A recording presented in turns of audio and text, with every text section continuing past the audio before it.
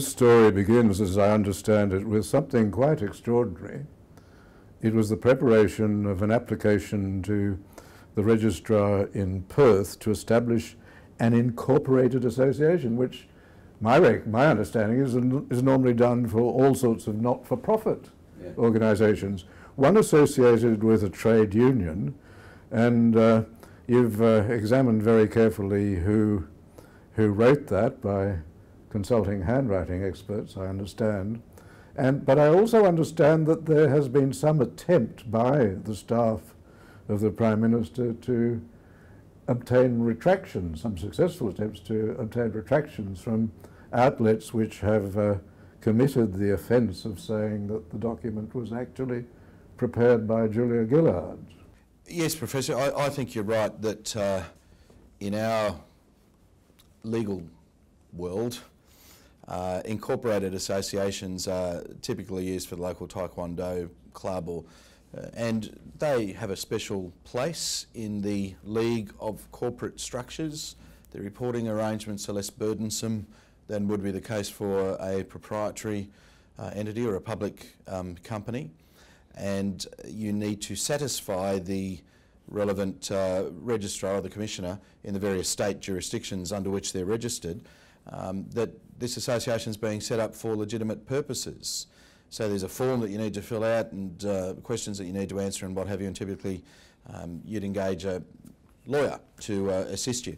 The case of the Australian Workers' Union Workplace Reform Association is fascinating. I've sought some legal views about this, one from a lawyer who I think would be, from a practicing perspective, the preeminent expert in the role of various corporate structures as they are associated with unions in Australia.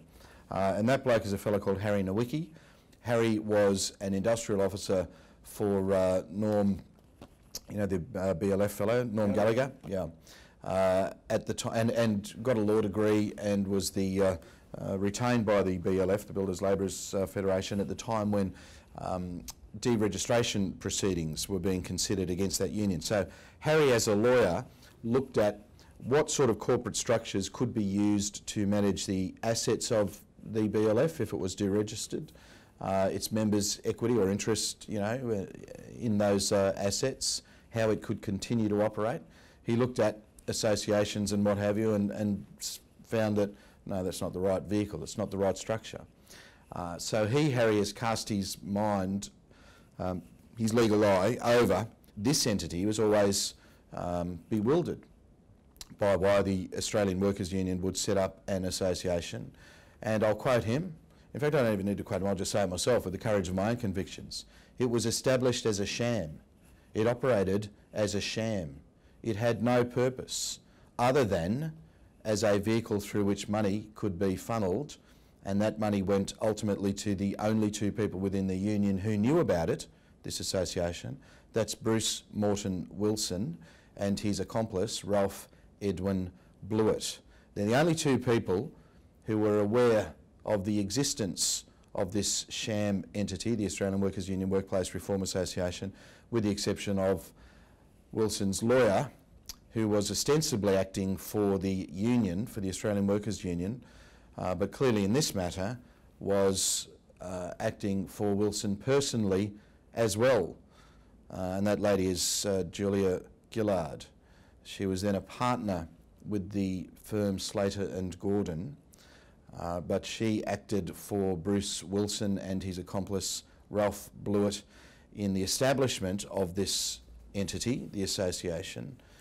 And then within weeks of it being set up, her firm, her partners, and she acted for Wilson and Blewett when they bought a house using money that clearly came from this association. Let me just run you through then sequentially what happened. The Commissioner in Western Australia requires that upon application for the incorporation of an association of this sort, a form is filled out. And I have received, as a result of legal proceedings brought in the Federal Industrial Relations Court, copies of various documents sought under subpoena, Bob Kernahan was one of the respondents in these legal proceedings. He was served with the documents. I'm satisfied as to the provenance of these documents. They were, as I said, subpoenaed.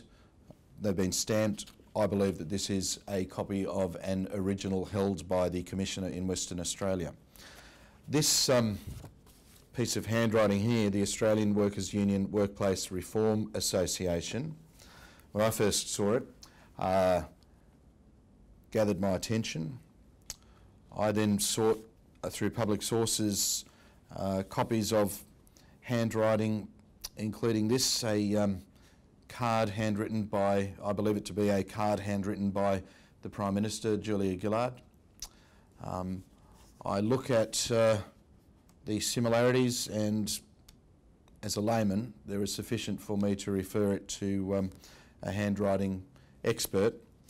But if you take scanned copies of these and place them together, you don't need to be too expert in the science of handwriting analysis to form a view as to whether or not they were written under the same hand by the same person. Now, if you just indulge me putting my glasses on, this Australian Workers' Union Workplace Reform Association had a range of rules to satisfy the Commissioner that it ought to be given the status of an incorporated association.